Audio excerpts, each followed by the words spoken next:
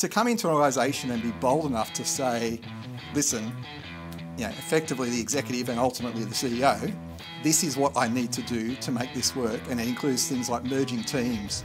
All right, so Andrew from Commonwealth Super, tell me a bit about how you plan out your digital transformation journeys from getting board buy-in. Let's start there.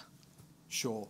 I think, these days, you need to look at sort of publications like the Australian Institute of Company Directors and other publications like that to see that boards these days are being inundated with tech buzzwords and new things and stuff that they should have or stuff that they should fix or stuff they should do. And I think it all becomes a bit blurry to me. And of course, I always have a bit of a joke with my board to say, I bet you today you're going to talk about this because it was in last month's AICD magazine, right? And funnily enough, a lot of times it actually is what they bring up, right? Because they obviously try and stay with trends and try and understand what's happening there. But I think fundamentally when you talk about these transformation programs, you have to really peel that back and say, what does the organisation actually need? And when I say that, it is all about not putting lipstick on the pig. It's one of my phrases I use a lot. It's it's old, it's cliched, but I've just seen it so many times. And the example I always use is, we all have mobile banking applications these days, and they're beautiful and schmick and do wonderful things. But if you swiped that transaction and it said, I'll do that transaction in 3 days, which is the world we lived in 10 years ago, you would say this application's rubbish, right? Even though it was beautiful and schmick and as good as it is today with all the sort of richness, because they hadn't dealt with the pig, which is the back-end transactional systems. So I think taking organisations on that journey is really important, and you have to really get that mindset to say you don't want to divert your energy and your prioritisation, your funding and your efforts into things that are just lipstick, because fundamentally you won't get the outcome for your customers. What they'll get is something that looks pretty but doesn't do the job, and no one wants that. So that education process is where you need to go. You need to really understand.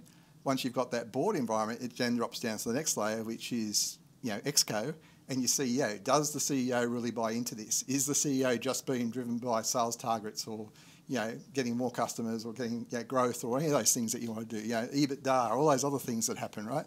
Now, fortunately, I'm in a super fund. We talk about returns on investment, not EBITDA, so it's a little bit different. But we certainly have parameters that we have to work with, even with regard to costs and efficiencies. So I think once you've got the actual buy-in there from the CEO, you then also got your executive, and you've got to get your executive on board. And I can guarantee you won't have your old executive on board. So you've got to find a mechanism to capture a governance model that almost gives them a view that says, gee, if I'm going to be the person that stands up and says, I think this shouldn't be prioritised, I might look slightly awkward because it absolutely makes sense that we should be. I don't want to be that odd person out, right? So I think that's the other thing. And then the next part that layers to that is to understand what is the organisation, what is the pace of the organisation. So, for example, I've come from sort of Wesfarmers background. I've been in Virgin Velocity, frequent flyer, sort of high pace, high volume transaction, all those sorts of things, less regulation, less compliance, to sort of superannuation, which is highly regulated, lots of compliance, cybersecurity is a must, all those sorts of things. So you have to start to read about what's the ability for your organisation to be able to execute at what speed? What is that speed that the organisation can run with? And I think that's something that people have trouble digesting. So, when I set up our transformation program, I brought in some highly capable people to complement people that have been there for a long time and didn't know what good looked like. But I had to adjust those people for it's not a race, right? It's an execution delivery journey, and there's a pace that's set that's got to align to what the organisation can cater for. And then if you take that sort of thing, the next part is how bold are you prepared to be? And I find that this is straight leadership. This is not about being a CIO. This is not about being a technologist or plugging in cables or buying a new metal box. It's have you got strong leadership? And the strong leadership is to be bold. So, for example, I went to an organisation that had transformation that sat in as a project in one corner with a massive team and a massive spend and a technology department on the other. And the technology department sat under finance and the transformation programs reported through an executive to the CEO. But somehow these were meant to come together and actually get the outcome that they wanted to achieve, for example. We also had no prioritisation in the business. Everyone was, had the right work ethic. We're working hard, we're doing things. But are we doing the right things? Are we doing the things that we all agree are going to get the outcomes that we want? Again, that lack of prioritisation. So to come into an organisation and be bold enough to say, listen, effectively the executive and ultimately the CEO, this is what I need to do to make this work, and it includes things like merging teams, potentially having someone who was a direct report to the CEO report to someone who's now a CIO and head of transformation, move that reporting line to be a direct to the CEO, create a whole enterprise project management office that used to sit as a financial project office and recreate that into something that does proper delivery and prioritisation is something that's been driven over a journey now of multiple years. And I think for the first time in my career, when you take that bold approach of either we do it this way or really I haven't bought in, and if I haven't bought in, then I shouldn't be here. And to go to that level, which I think a lot of people obviously are quite shy about because they, that might be the first time they're in a CIO role, or they want to have longevity in the organisation, or they play the politics, or all those things. The difference between talking about it and delivering is kind of the gap. And if they don't do that, then they're trying to cater for everyone's political need, and actually that then dilutes the outcome that you're trying to achieve. And it sounds like from what you're saying as well, for example, you can reskin an app, but it doesn't fix the back-end payment system. And this prioritization of the order in which things need to be done is different to the expectations of the organization. So they might say we need to uplift customer experience. And that might not mean necessarily just looking at the UX of it, but all the underlying infrastructure, including the legacy that's inhibiting on achieving those experiences. Yeah, absolutely. And I mean, we've had classic, through transformation, I've experienced this where we've been going to build a solution in a schedule that says, at X time we're going to build a electronic digital form solution. And, the business will say, oh, but we have a prioritisation, we need this now, and it's really simple. We can do this, and just give us the buy-in, and we can get this done as a tactical solution until we get the strategic solution in place. And I got to a point where I made a decision to say, okay, let's see if we can make the tactical solution work to accommodate the business need. Well, some 18 months later, because it wasn't quite as simple as what they originally thought, which I kind of thought might happen, but again, until you know, you don't know. We get to the other end, and actually the production strategic solution was put into place before the tactical solution was. And we ended up going straight to production. And so, there's some regret spend there in what we did. Having said that, there was a lot of learnings. There was a lot of learnings in creating the specification that was required that made the production end state strategic goal easy. So it wasn't a waste of money, but it certainly, there was some duplicated effort, but it was certainly a learning and a learning along the way. And one of the things that we're hearing on that, particularly in financial services, is moving from a project to a product mindset. Yeah. Because projects have these defined areas of this is how much we spend, this is the life cycle. Yep. Product is an ongoing, continuous iteration. Are you seeing that evolution happen in your organisation too? Oh, it certainly is. I think one of the things that's a challenge is in superannuation, it's reasonably static. So product is not something you're reinventing every week. It's something you try and enhance or try and provide more value to, or making it simpler to understand or simpler to access. But once again, it's in a sea of regulation and compliance to make sure that you actually provide the outcomes that you promise. So it's not an easy environment. But I think, once again, everything that we're doing is still ultimately to say, when we get to the initial phase of transformation delivery, we can start doing the lipstick because there isn't a pig anymore, right? And we start getting that application or that portal that's much better, all those sorts of other things. So, for example, we used to be in a world of if you logged into our portal as a member, the first thing it did when you hit the login button was it said, instead of username and password, it said, which scheme are you in? And we had a whole list of schemes depending which government department you were and all these other things. So the first one was a lot of people didn't even know what scheme they were in. Then people would say, well, what if I've got more than one because I've been in different government departments? Can I get the aggregated view of my super? Well, no, you have to go into multiple portals to do that. So just in this transformation journey, we've now taken that step forward to say people can now actually log in. They actually need to know the username and password, not what scheme they're in, and they get an aggregated view of all their superannuation accounts, funds, how they're tracking and all those other things. So it's an interesting area because superannuation is not sticky. It's not something where you want to go and open the app every single day and it's not transactional like a banking app. We're in financial services, but a lot of people that wait till they're 45, 50 and go, oh, maybe I should look at my super, how much is in there, am I on the right path for retirement, those sorts of things. So it's a very different environment to typical financial services, but there's no doubt that there is something to be said around still having that product focus with the end user in mind and making sure our members have delightful outcomes. But I think we've got to do that within some guardrails of what does make sense from a spend point of view, we have fairly robust conversations of, do you need an app, do you not need an app? There's definitely benefits in having an app, but there's also a cost of maintenance that goes with it. Is that much better than the portal as far as what it provides? Well, probably not. Will we do one? Probably yes. When, I don't know, but it'll be when we're in the life cycle of our transformation at the end point where we have done that foundational work, we're comfortable that what we've got is robust, and when we start producing things like that, people go, wow, this is a delightful experience, a bit like the NetBank app that I mentioned earlier, that it does do things, in real time or on the fly, or it's meaningful, or it's, something that gives them a bit of joy. Yeah.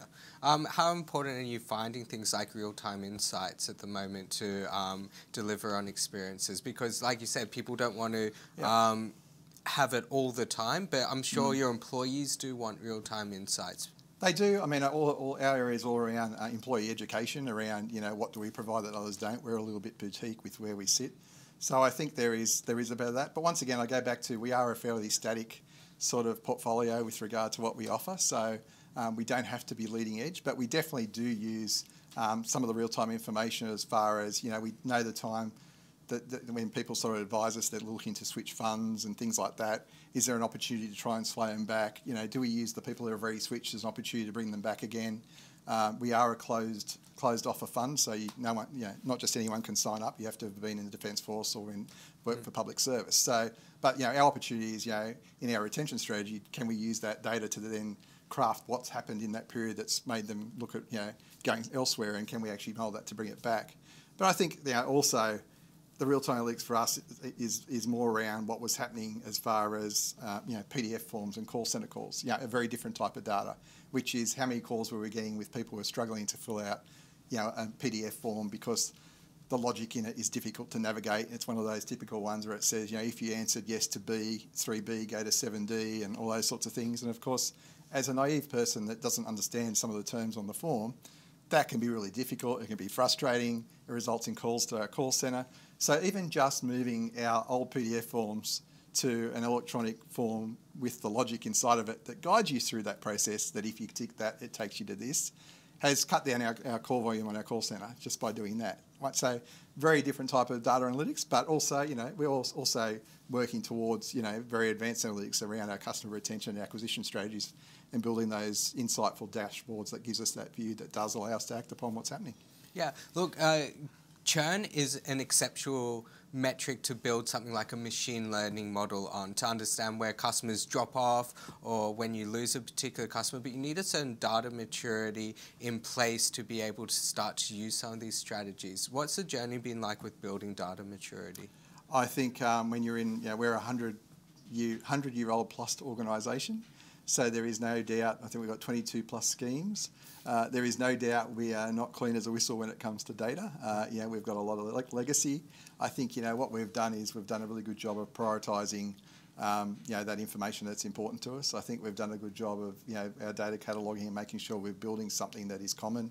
I think our big journey, our big benefit for our analytics platform was less around what we were getting out of it, but more what we put into it.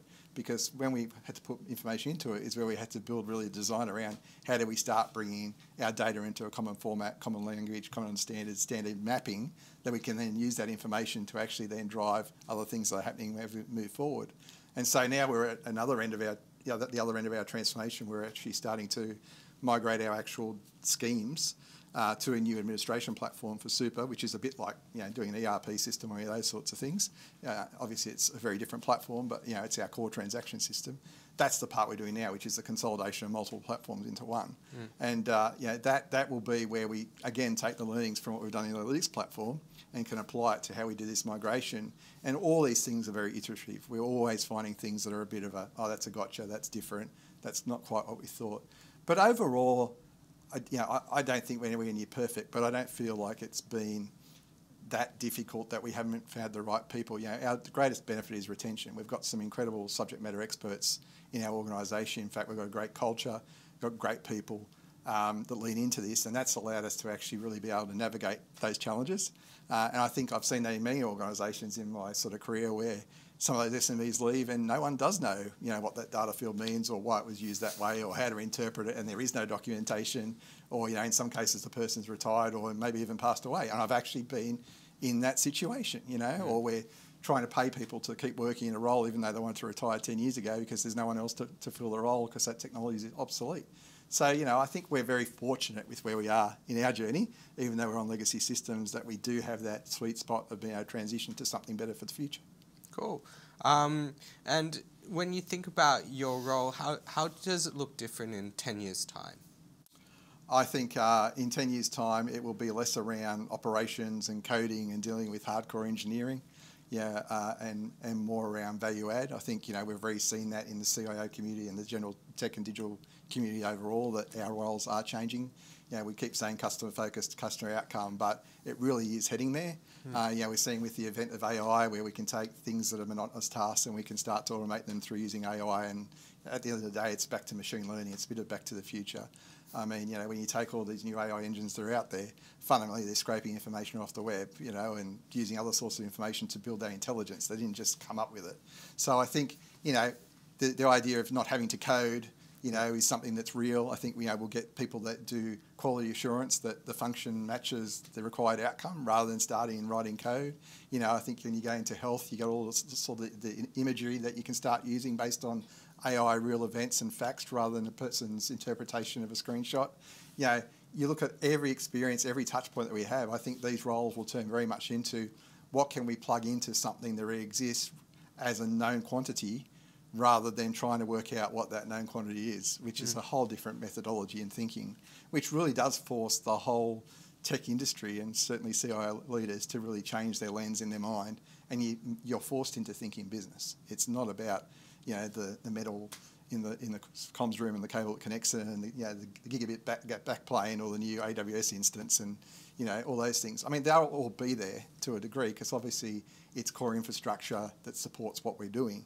But I think even that, I think the next move, in cloud is how many people are going to stop just moving boxes from their data centers and put them in the cloud and start actually saying, how do I get that service as a service so I don't have engineers that have to manage that in the cloud? I want to go to a vendor. Why do I go to Salesforce? Because I don't want to manage a CRM environment, right? I just want to use the CRM environment, right? And they're bloody good at it, and so they should be, right? That's what their bread and butter is. So I think that doing that is really part of that leverage model. And I think getting through those journeys, as I've learned, is using integrators to work with delivering those big platforms is another key thing. You buy those big platforms, there's the marketing, there's the volume of market that they share as far as, they're the number one, but how do you actually get it implemented with the smarts that you need? And using integrators to say, how do I buy that capability that can show me what good looks like or the best looks like? How we don't just pick up things that we do badly and recreate them in new environments on new technology. Bridging that gap is all about changing that, which ultimately, again, comes back to better customer experience.